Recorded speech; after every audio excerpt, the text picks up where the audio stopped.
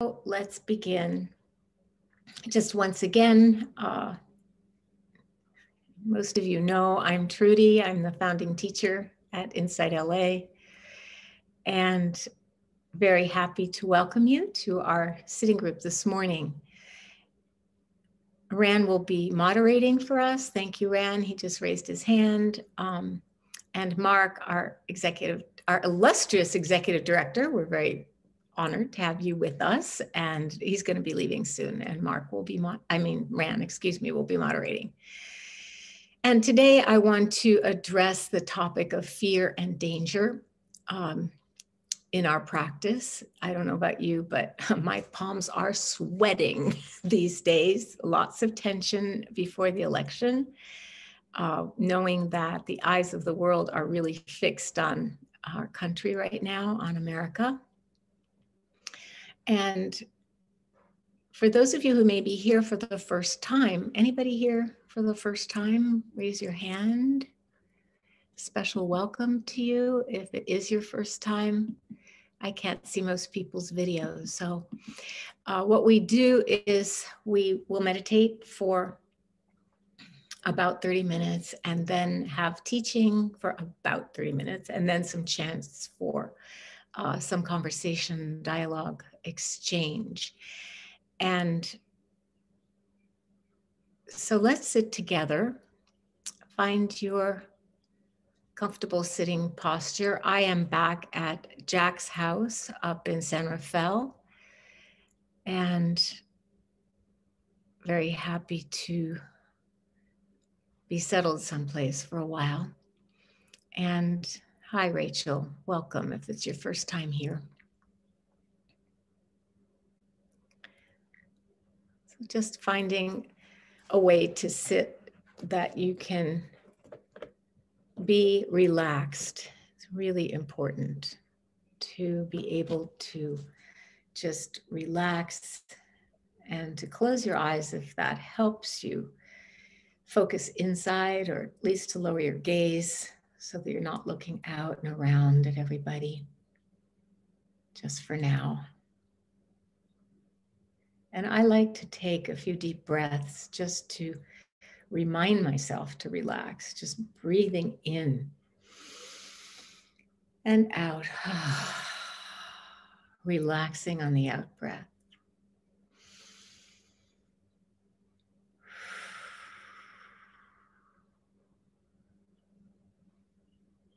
And once again.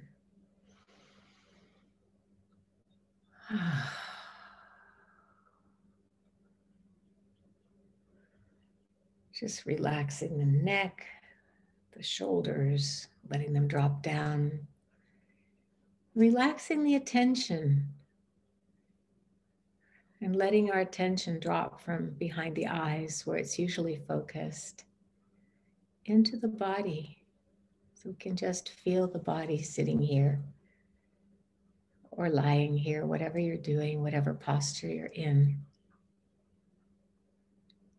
And gently relax into it.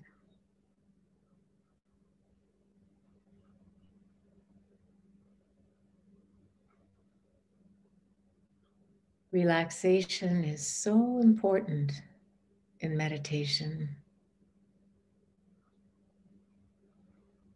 And today we're just going to meditate with the breath.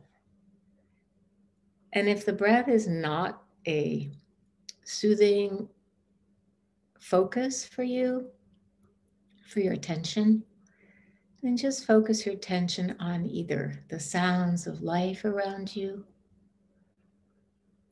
or the sensations in the body, the breath, the sounds, the sensations all happen in this present moment.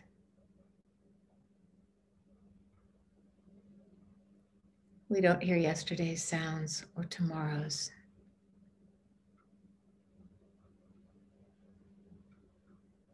We just breathe this breath and feel the sensations in the body that are happening right now.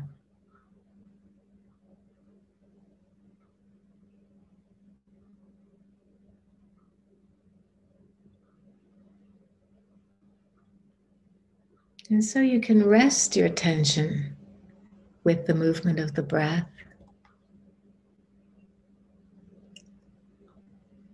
Just gently keeping each breath company as you breathe in and out.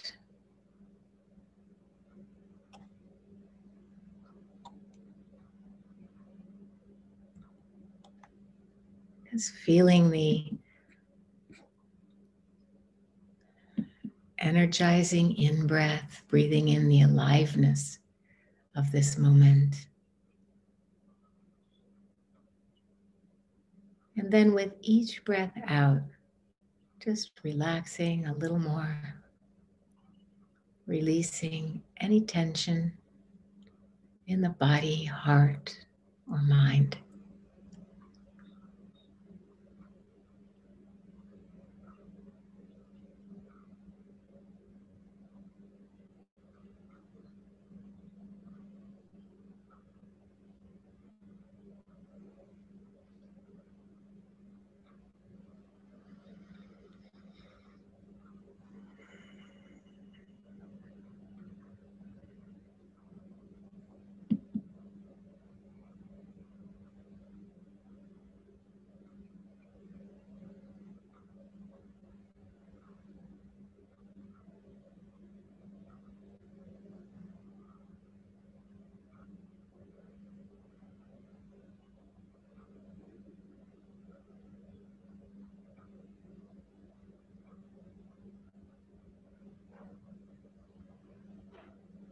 And just allowing the breath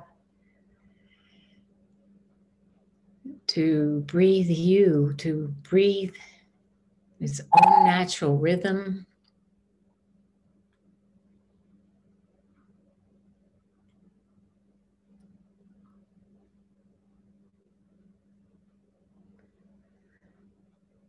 So the breath, the whole process of breathing in the body, peaceful, relaxed, open, and present with however it is for you right now.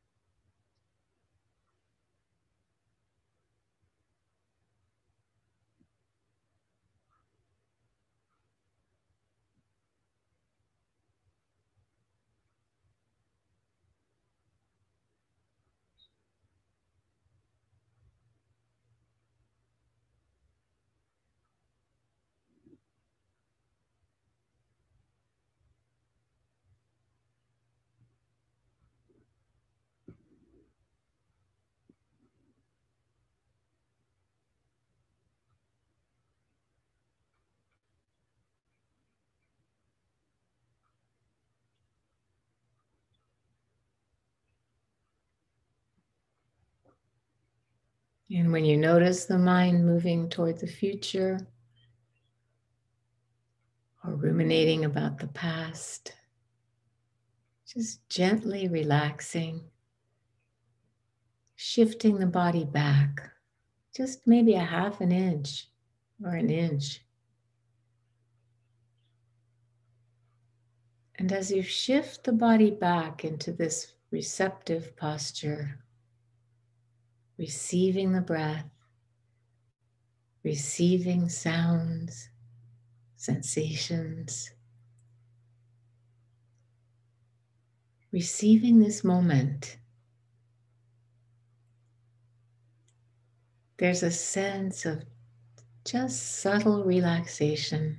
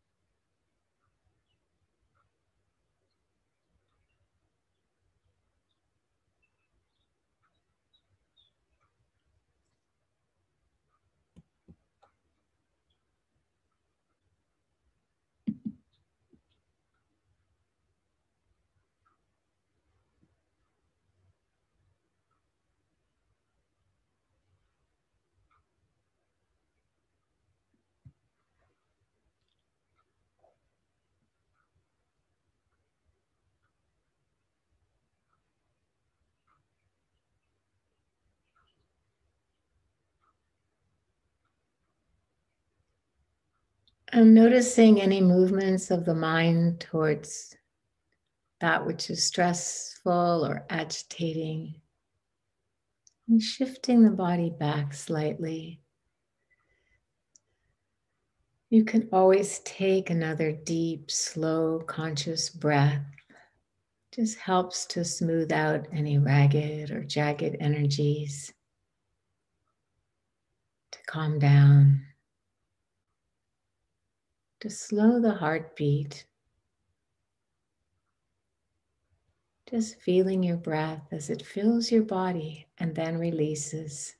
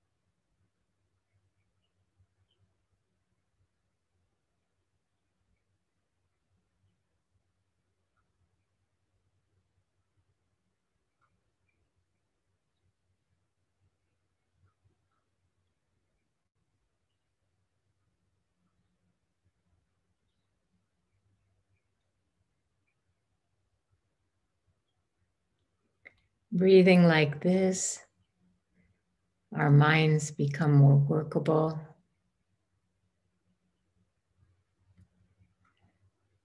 When the mind is wild, crazy, busy, we give the mind something to play with, like a teddy bear.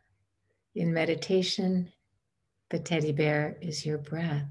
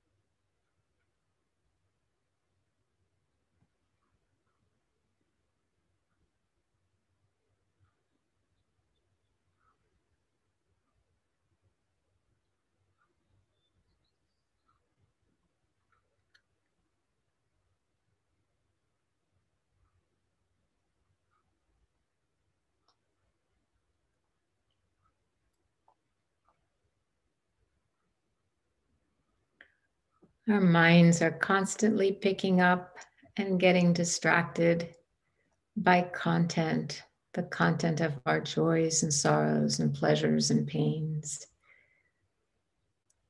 So we come back to the breath again over and over, like a child gets interested in other things, but always comes back to her teddy bear.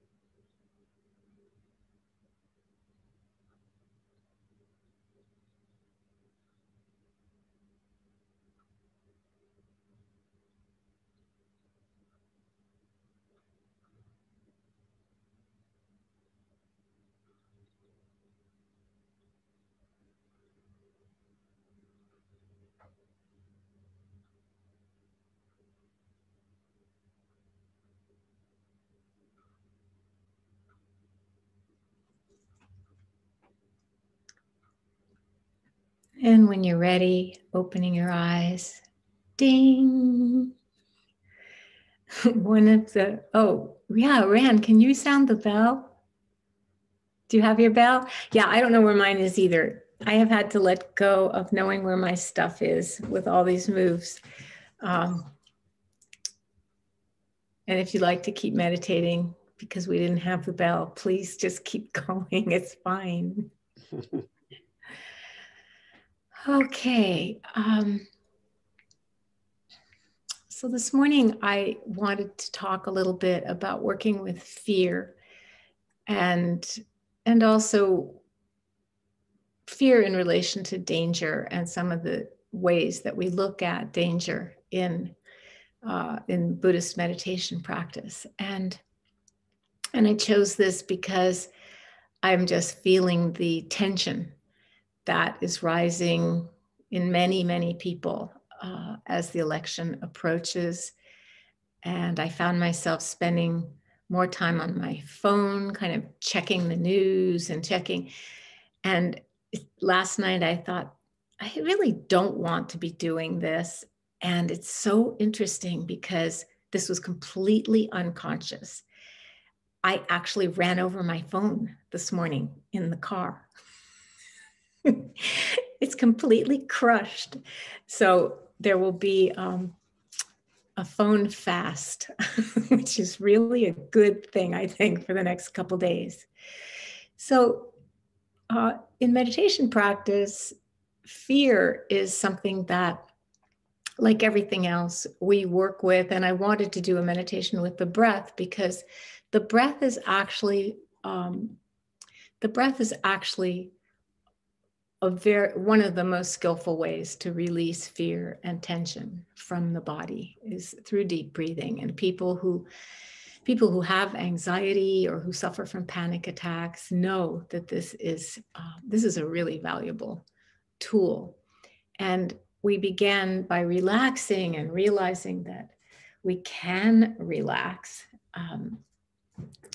and being able to relax and enjoy the safety of the present moment is one of the greatest resources of our practice.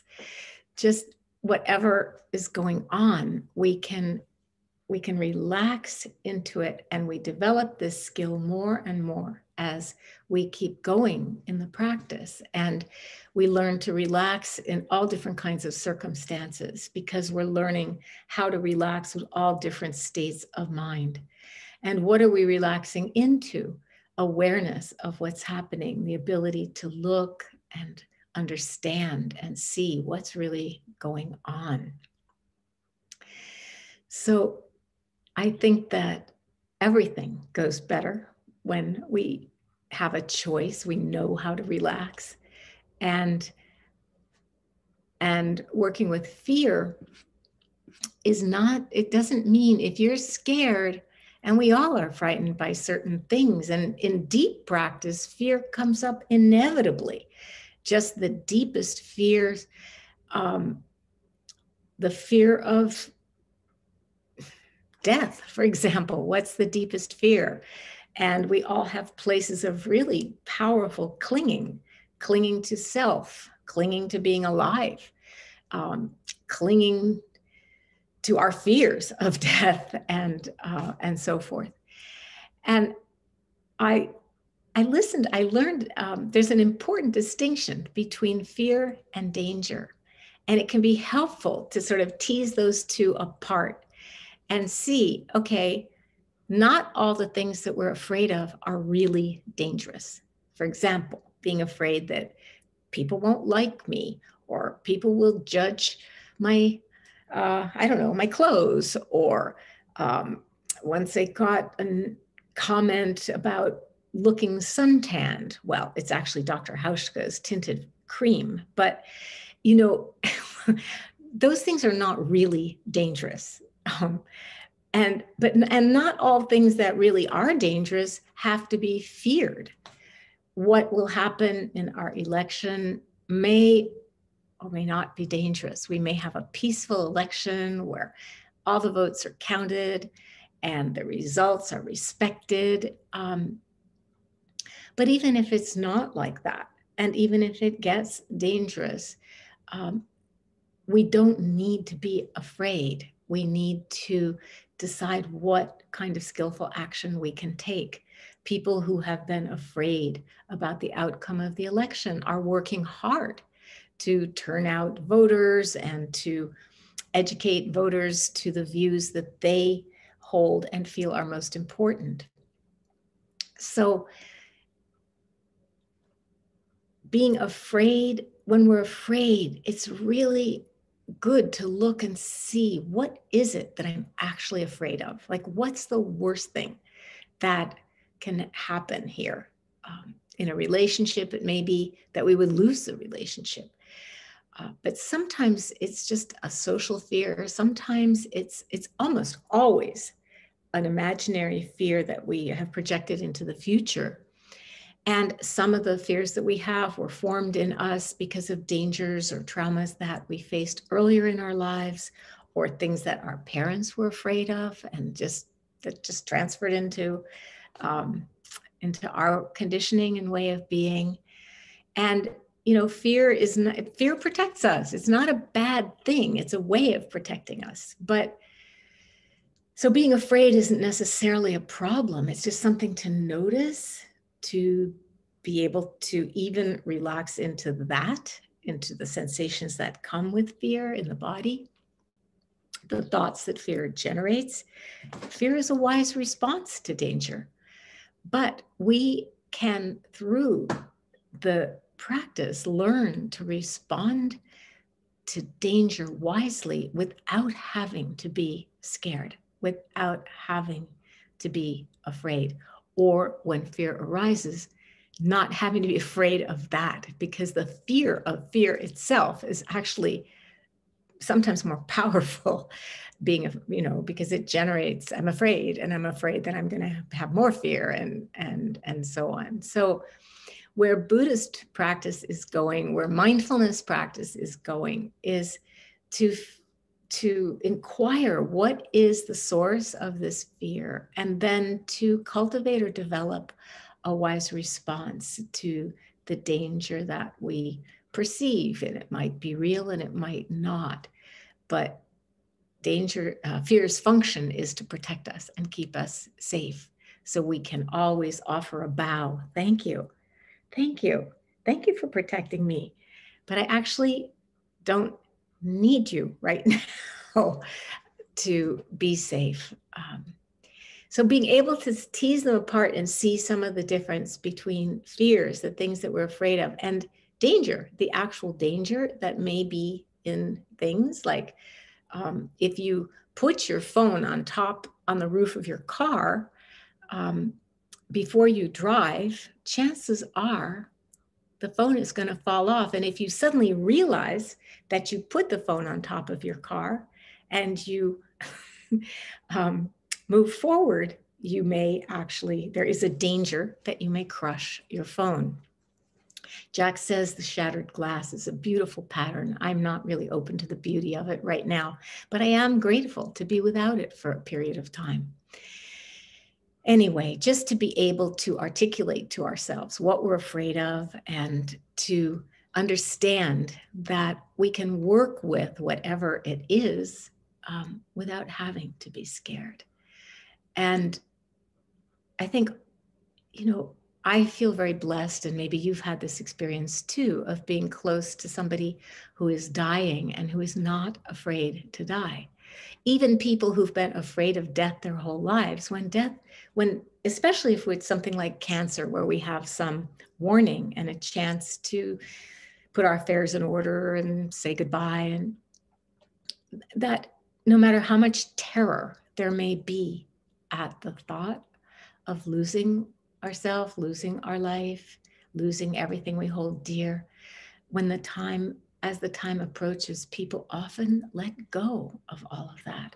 And then they radiate a kind of peacefulness that makes you want to be around them. I felt that with my teacher, Maureen Stewart, as she came close to her death. She never she never expressed, I won't say she never experienced because I don't know that, but we were very close. She never expressed fear about dying. What she felt was going to be a challenge was managing herself and her illness before that time. And she was very strong, spiritually very strong, and also very sturdy, strong woman. And she kept teaching right up until, I guess it was just a couple weeks before she died. And she taught the last sesshin or Zen retreat that we had together. She would sit up on her cushions, kneeling, and then during the walking periods, she would go into the kitchen and just lie on the floor. That's how exhausted she was. But she did it. It was something that meant a lot to her, and she did it. And her ability to face the certainty of her death without fear that she, at least not fear that she expressed. And even in the hospital during the last few days of her dying, she was not afraid. She would slip in and out of consciousness. And what she expressed, I've told this story before, but what she expressed was gratitude. She would be in her kind of semi-coma, and then there would be a sound, a hospital sound, the squeak of shoes on linoleum or something over the loudspeaker. And she would hear that sound and open her eyes and say, thank you. Thank you. Thank you for this moment of experience. Thank you for this moment of awareness. To me, this was loving awareness, really loving awareness. So for all of us, no matter what dangers we may be facing, one friend of mine just went to the dentist and then got a call from her dentist that her dentist had tested positive. And now she needs to quarantine for a couple weeks and she's close to my age, a little younger, but now she's been exposed to the virus, possibly, we don't know. Her dentist is careful, wore a face shield and I think 2 masks, but at our age, you don't want to be exposed to the virus. And so she will spend 2 weeks being present with experience. And when fear, maybe a wave of fear arises, she will keep her mind in the present. And whatever arises in our minds, in our hearts, our practice is to see it, to watch it, and to let go of it. Actually, let go, I think just let it be. Just let it be. Let it be where it is. Let it lie there. Like that beautiful Wendell Berry poem, The Peace of Wild Things. We don't have to even want to get rid of it. That's the cool part. We don't have to try to push it away or get rid of it, just to see what's there. And whatever we're doing, if we're walking, we're simply walking side by side with our fear. And we don't have to, run into retreat or, unless we're quarantining, to isolate ourselves from the things that frighten us. Just seeing our doubts, seeing our fears arise and pass away, arise and pass away, meeting this is the way we meet any kind of obstacles or difficulties in our practice. It's just things happen where we run over our phone. Better the phone than something than a living thing, right? And so trying not to worry about what comes next, but just step by step, breath by breath, just staying present. This is the best antidote, actually, to fear, because much fear is based on predictions about the future that we create. Most of us are not facing actual danger in this moment. but that doesn't mean that we don't get scared. So the other antidote or help, I think, in working with fear is what becomes our ally when we're dealing with things that are challenging or unpleasant, which is impermanence. Understanding that everything is arising and everything is passing away, everything is changing. And this is what is the most helpful insight in insight meditation, to soften the intensity of one's clinging to whatever it might be. It's just like with understanding the fleeting nature of things, and even things that seem like they're sticking and coming back over and over and over again and not fleeting at all.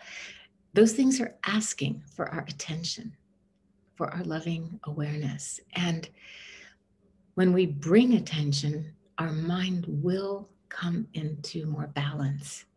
And especially when we can remember to relax the body. And even if it tenses up, right, again, just to relax the body. And it becomes kind of effortless after a while. It's like a figure ground shift. Instead of sometimes being peaceful and relaxed and really noticing those moments and as precious or pleasurable, we are mostly peaceful and relaxed. And then we notice the moments of tension and fear and anxiety and worry because they're not always there. And you don't have to sit for hours on end to experience this. It helps to do retreats. It helps to set aside time and to meditate as much as you can. But things are going to come and go all by themselves anyway.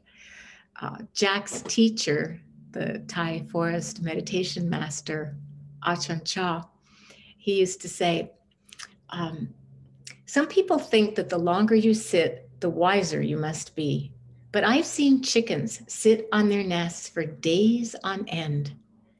Wisdom comes from being mindful in all postures. Your practice should begin as soon as you wake up in the morning and continue until you fall asleep. What's important is just that you keep aware, whether you're working or sitting or going to the bathroom. I mean, think about it. We all have our own natural lifespan. Some of us are going to die at 50. Some of us are going to die at 75. Some of us at 90. We don't know, but it's not something that we need to think about or worry about. To quote Ajahn Chah again, he says, try to be mindful and let things take their natural course. Then your mind will become quieter and quieter in any surroundings, like a still forest pool. All kinds of wonderful, rare animals will come and drink at the pool. You will see clearly the nature of all things in the world. Many wonderful and strange things come and go, but you will be still. This is the happiness of the Buddha. Even people who, could care less about Buddhism, like to have Buddhas, maybe in their garden, maybe just to look at, because of that stillness that does uplift and bring happiness to the heart.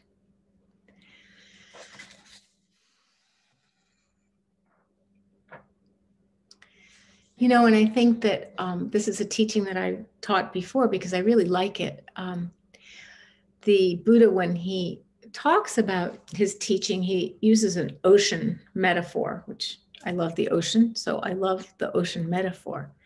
And he says, that the teaching, he said, it's like when you walk into it could be a lake, it could be the ocean, but when you walk into the ocean, it gets very gradually deeper.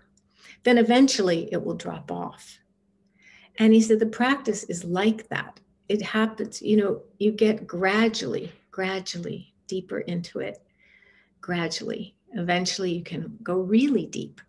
Sometimes people think of the breath as a beginning practice, but meditating with mindfulness of the breath can take us all the way to freedom, to liberation, to the sure heart's release.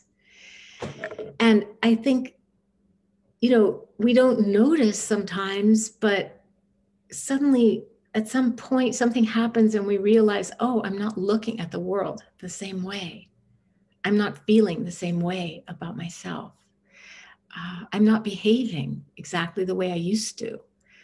I remember working with one young woman who had had a really, really difficult upbringing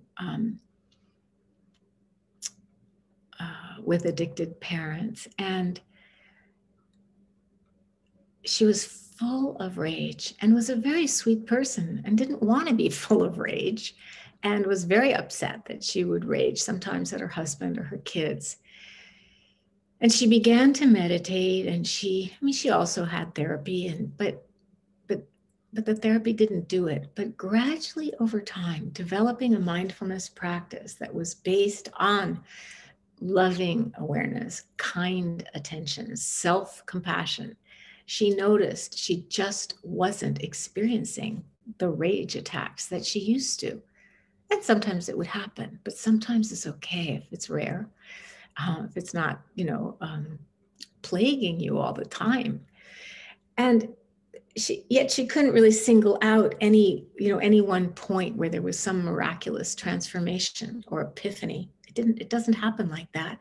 So for some people it does, but even if you have a huge opening, just everything, and you see the nature of reality and you have an experience like that, you still are you, and you still need to cultivate and integrate and work with all the conditioning and patterns and emotional thises and that's that make up who we are, or part of who we are.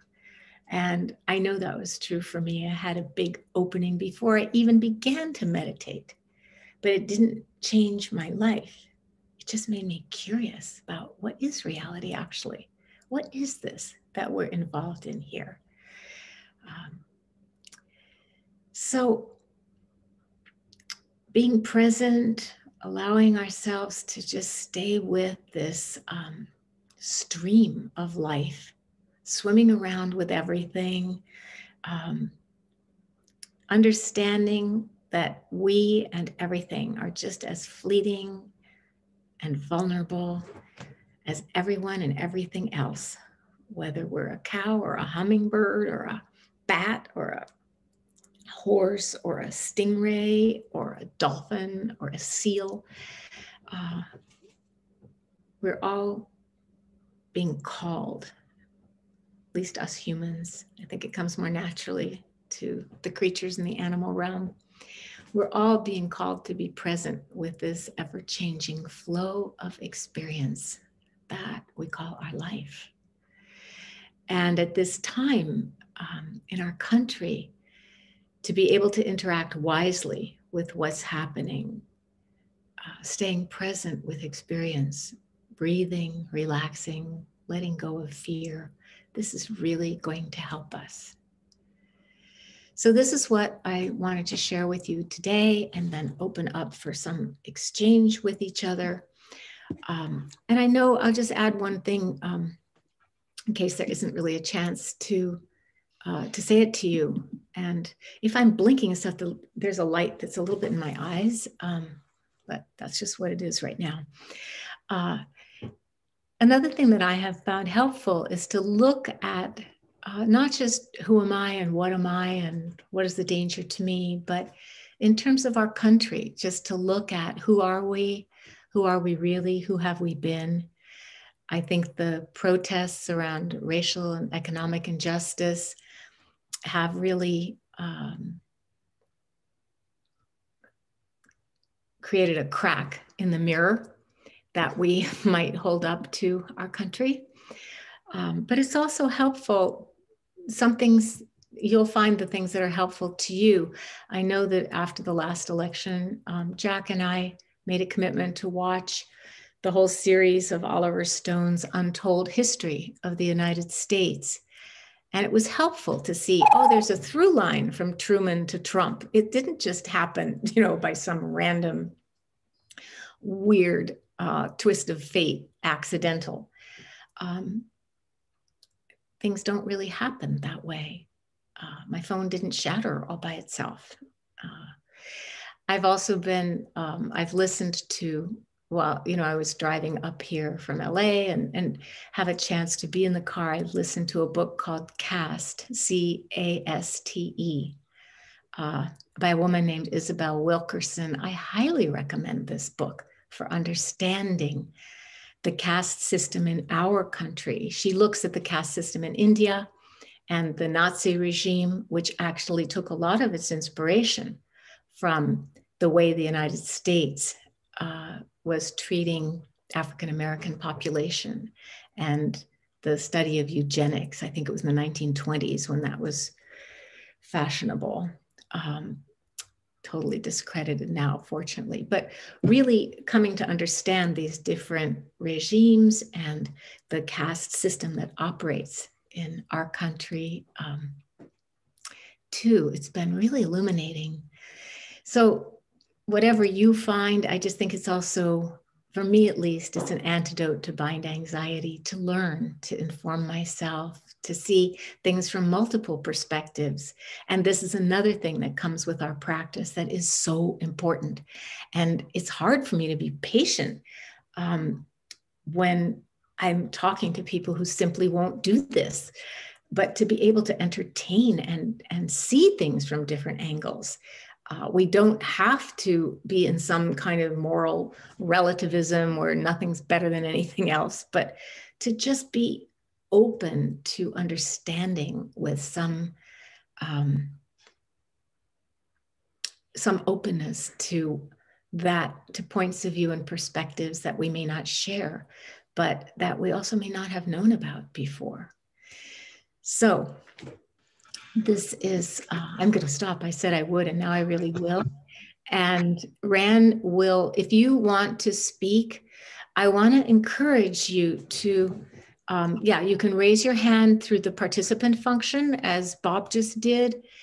And that makes it easier for Ran to see and call on you. And when he calls on you, please unmute yourself. And then also, I want to remind everybody to practice the stepping forward and stepping back. If you're somebody who is habitually silent, maybe look at your fear of speaking and step forward and speak. And if you're one of the people who talk, pretty often in the group, maybe step back, and that can make room for somebody who might be hesitating to jump in. Okay, thank you very much, Trudy. Very powerful and timely talk today. And to reiterate what Trudy just said, we encourage those that generally don't raise their hand, please feel free to come forward. And I'll pay attention to that in calling. Also, if you don't have video, you can make a note in the chat and I'll pay attention to the chat. So right now we have Bob Poole. I'll lower your hand and go ahead. Thank you, Ran. And thanks, Trudy. I wanted to go back to something. The last time I shared with you was maybe 2 months ago or something, and I really connected it to what you were talking about today, which was about fear. And I learned something about the relationship of fear and separation and otherness.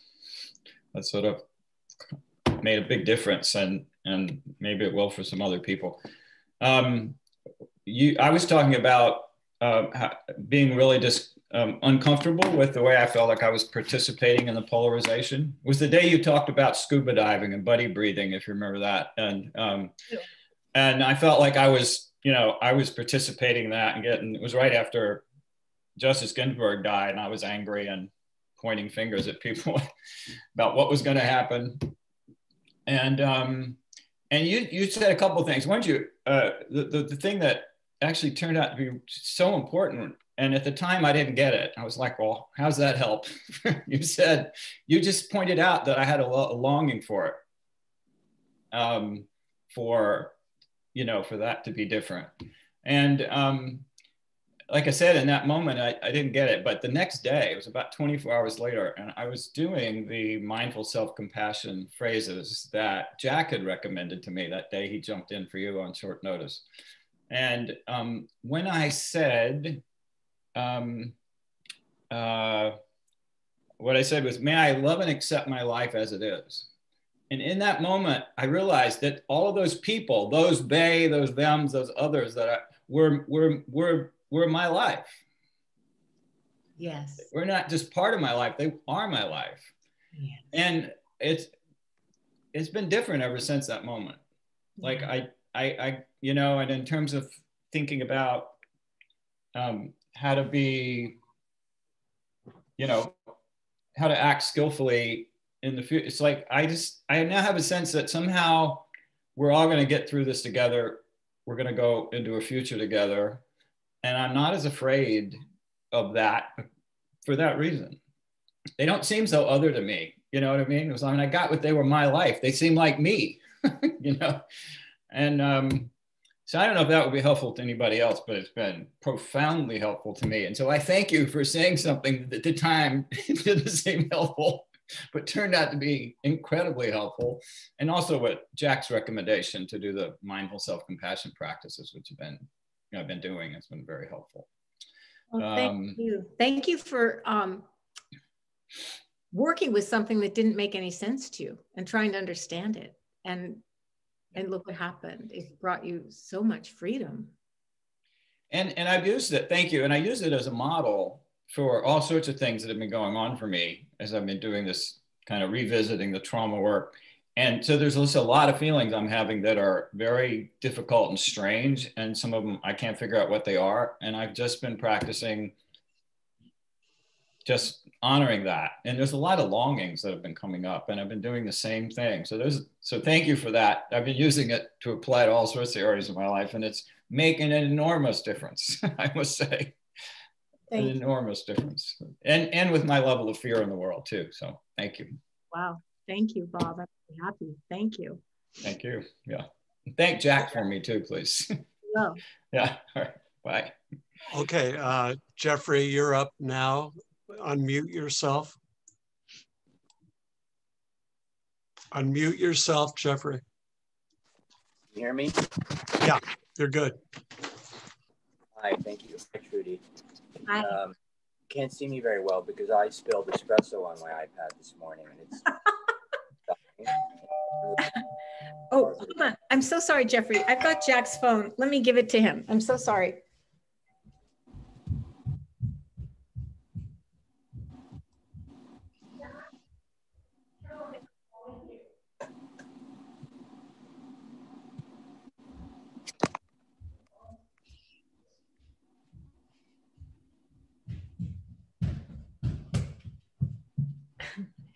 Sorry, his daughter was calling him.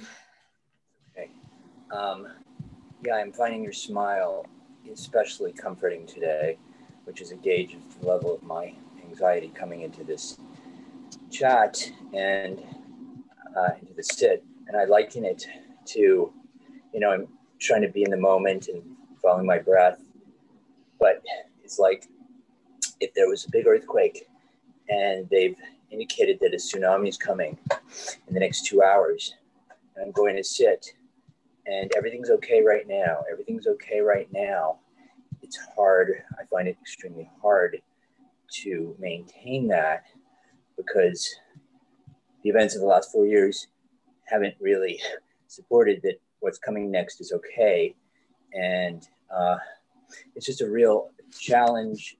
I volunteer with seniors who are struggling through COVID, and I'm constantly giving them, mindful and being present advice.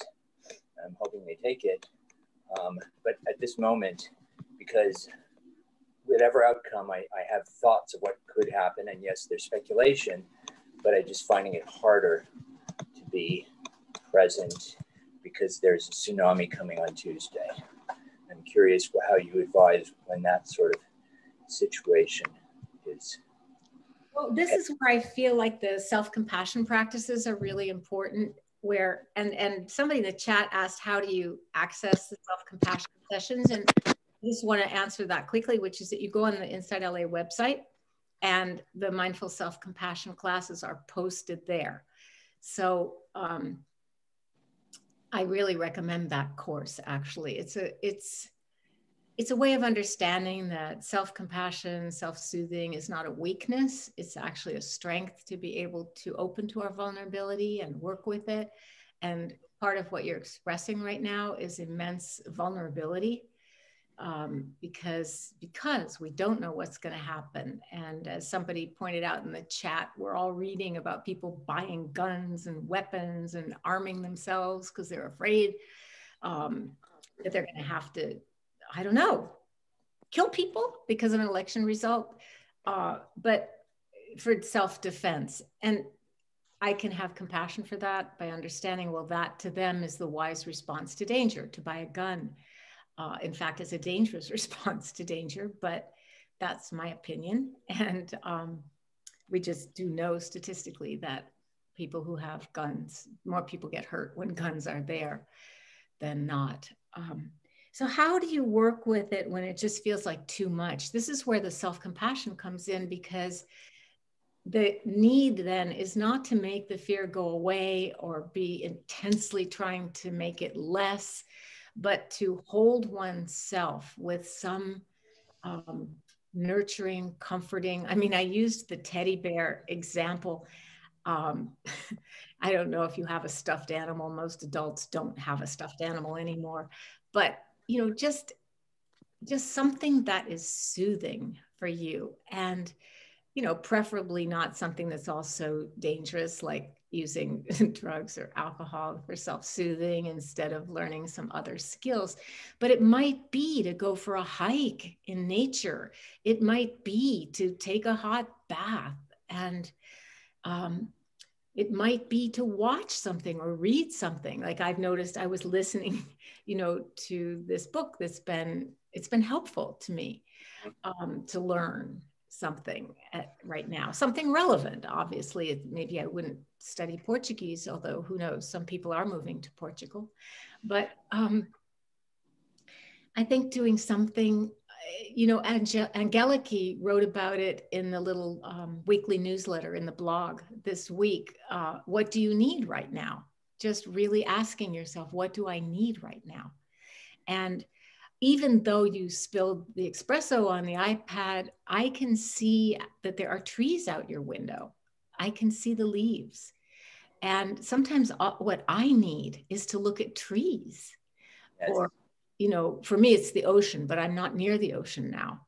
So I look at trees, or I try to walk in them, among them. Yeah. I think that's what you can do. And if the class is full, we'll put up another class. I see Candace just said the class is full. We'll put up another class because I think it's going to be really necessary right now. No matter what happens, you know, there's going to be unrest for some period of time, at least until the inauguration, because this is going to be a tough one for people. Yeah. Because we are so polarized and so deeply. Yeah. Passionately taking care of ourselves without it's impossible to ignore that there are some potential perils ahead. Absolutely. Yeah, I agree. I took Lisa Kring's mindful self-compassion last year, and I recommend it. And maybe I need to do another one. Yeah, so just have to maybe, you know, use some of the tools. Remind yourself to use them. Thank you. Yeah, thank you, Jeffrey. Okay, Rachel, it's your turn. Please unmute yourself. And hello, everyone. Rachel, wait, I just want to answer one chat question and then it's your turn. I'm so sorry. Tora, I just wanted to say Portugal is not really a thing. It's sort of a joke between Jack and me because we do have a friend who moved to Portugal, and she wanted to get away from politics in the US, and she's living a very peaceful life in Portugal. So I don't know that it's a thing in general. Sorry, Rachel, go ahead. Okay, so what I was gonna say is that lately I started, like, when I have these thoughts that I don't necessarily want, these so-called negative thoughts, I start, part of it, in addition to asking myself whether this is real or not, because a lot of the times they're not real. These thoughts aren't real. They're just things I'm making up, that my mind's making up because I'm scared, or as my therapist says, the ego, or like the lower part of me, like the lower frequency part of me is like making this up just so I could, making this up just to scare me, basically, and to like hold me back. Yeah, is this a question you're asking? Oh, no, it's not a question. It's a comment. Yeah. I mean, I could comment about your comment if you want. Yes, you can. Okay. Yeah. First of all, everybody's mind does this. So I don't want you to think, I mean, you may be specially neurotic. I don't know you. I am. But even if you're not specially neurotic, we all think we're specially neurotic, by the way, just so you know. You're too young to realize that yet, but we all do. And the thing is that, understanding that there's something called the default network in the brain, and it's really, it's like the brain stem is constantly on the lookout for dangers and threats to our survival or threats to our happiness and so forth. And we have what actually neuroscientists have called the negativity bias in the brain, which is it's geared toward looking for threats to keep us safe. It's geared toward looking for dangers. And the unfortunate thing is it makes dangers up when there aren't any real dangers there, because it's kind of like, I don't know, wanting to do a really good job of protecting us. So that's where it can be useful to just thank your mind. Thank you for pointing out all these potential dangers. But, like you said, most of them are not real. Most of them are just thoughts. And so being able to acknowledge, oh, this is just a thought. It's a thought, which means it has appeared. What is a thought really? It doesn't have any substance to it. It's pretty transparent. And when you see it for what it is, it's usually disappears pretty soon. When you are able to, use your mindfulness to observe the thought, as opposed to getting lost in the content of what that thought is telling you. And so for you, that's the key that you want to be cultivating with your mindfulness practice, is observing these thoughts, not making them a story about how neurotic you are or how your lower self is getting control of you. And, those are more thoughts. And some of those thoughts are more useful than others, obviously. But see if you can just observe it and then see what comes next. What's the next one? It might be even worse, trying to get your attention. Okay, if that didn't scare you, how about this, right? But you're just watching this process and relaxing your body, coming back to the breath when you can.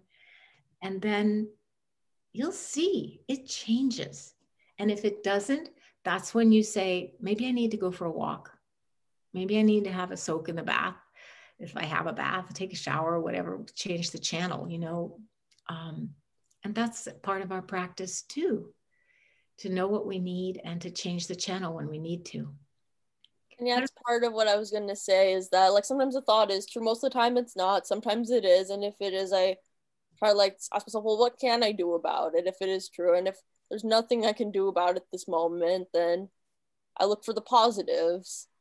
Beautiful. That's a loving kindness practice. Yes. That's redirecting your attention toward something really good. And that's a beautiful part of our practice. So good for you. Keep going, keep doing it, keep coming. I'm glad you came today. Thank you. I'm glad I did too. Really needed it. Good. See, you knew what you needed and you came and it was helpful. Who's next? Nobody's listed right now. Trudy, anyone else want to ask?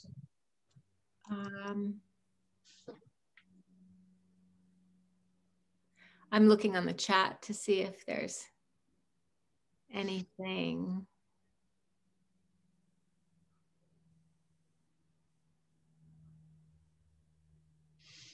I don't know how to raise my hand, but well, great. You've just unmuted yourself and I did. Go for it, Sarah. Sarah, I just wanted to thank you. I don't think I really have a question myself so much, other than, I mean, this is my second time in your group. I came last week and loved it. And my mother's been very sick, so that's been on my mind a lot, in addition to everything else happening in the world. And I appreciated what you were talking about today in terms of death and thinking about death and the fear of death and well, everything. But my mother passed away this morning about 2 hours ago. Oh my goodness, I'm so sorry. Yeah, just a little bit before we started. And you know, talking about things that we need to do, like being here and being able to meditate with you all is what I needed to be doing. And I'm happy to be able to be here with you. And thank you. I just wanted to. Sarah, I'm so glad you told us, because this is such a tender time. Oh, I remember the time right after my mom passed away. So tender. So people are probably going to send you love in the chat, Sarah. So check the chat, take a look. I know I'm sending you love and holding you in my heart during this tender time. You know, we only get one mother in this life. And I have a kind of childlike part of me that still doesn't understand how my parents could have died. It doesn't seem possible. And it's like, it seems like some kind of giant design flaw. I liked my parents. I mean, I didn't want to be around them all the time or anything, but I liked them and I miss them. Of course, we won't even mention how could it happen that we will die. We won't go there right now, but it's a huge sea change in a woman's life. So I hope you'll come back and, well, you'll do what you feel you need to do. And in the meantime, sending you lots of love. Thank you for telling us. Yeah, and look at Thank you. Thank you for the comments. Kindness. Thank you. Yeah, it's important right now that you have that. So before we stop, I just want to share a couple things with you. One is that I participated in an event organized by my friend Denise Kaufman, who's the lead singer and bass and guitar player for a band called the Ace of Cups. It was called, I think it was called People Helping People. And it featured Larry Brilliant, very prominent epidemiologist who actually knew of my dad at the World Health Organization years ago. And Wavy Gravy, a clown and activist who they are best friends and were part of the founding of SEVA, Foundation to Restore Eyesight to people with cataracts in Nepal and other places in the world. Larry was big part of the effort to eradicate smallpox through vaccination. And that's why we don't have smallpox in our world. And I wanted to share with you that Larry he has a weekly meeting with scientists and doctors from all over the world, hosted by WHO. Our government, by the way, doesn't send anybody to that meeting, where people share what's happening, their discoveries, what they're learning about COVID. And he said, it looks like by the spring, there will be a safe vaccine, maybe several of them. And I just wanted to share that with you because, you know, one of the things that people miss is traveling, for example, being able to get on a plane or go somewhere to another country. We're not welcome in any other country right now. Can you imagine? We are not allowed. We're not welcome. And he said, it will be, and some of you are old enough to remember this, it will be like when you had to travel with a little yellow card in your passport that said, I've been vaccinated against yellow fever and typhoid, and, you know, I've had these vaccinations, tetanus, I think.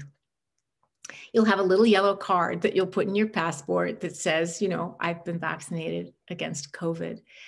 And I just wanted to share that with you because, especially right now on the brink of a sea change for our country of some kind, I think it's good to have some hopeful news. And I also want to encourage you to breathe, to relax, to take good care of yourself. Tora is saying they still use those yellow cards in some places. Yeah, okay. To breathe, to relax, to connect where you can, even if it's just, you know, virtually with people, and come back. Because meeting like this, I know it's important to me. I think it's important for all of us. So thank you, everybody. And I look forward to seeing you next week. Now, we ordinarily have breakout rooms that meet after a 5 or 10 minute break, where people can have lunch together, where people can connect and share in a small group. But I think today, since we had a missing moderator, we're going to miss the breakout groups. And I won't ask you to stay for another half hour, Ran. I'm really thanking you for volunteering. But it seems like it might be simpler to wait until next week. What do you yeah, let's wait until next week, and then we can resume. So thank you, Ran. Thank you, everybody, for your practice and your presence. Lots of love and blessings and prayers and every good thing for the coming week. So you can unmute yourselves and say hi, goodbye. Bye. Bye, everybody. Bye. Bye, everyone. Bye. Hi, everyone. Bye. Thank you. Bye. Bye. Thanks, Everyone. Trudy. Thanks, everyone. Take care. Thanks, Bye, Trudy. everybody. Thank you. Bye. Take Stay care. well. Bye-bye. Thank you, Ren. Bye. Thank you, everybody. Bye. Thank you. Thanks. Bye, everyone. Thank you. Thank you. Have a great week. Have a good week. Self-care. Good luck. Good Thank you, Trudy. And we need luck. Yeah. Yes. Thank you, Trudy. Yes. It was beautiful. Do it. Thank you. Thank you, Trudy.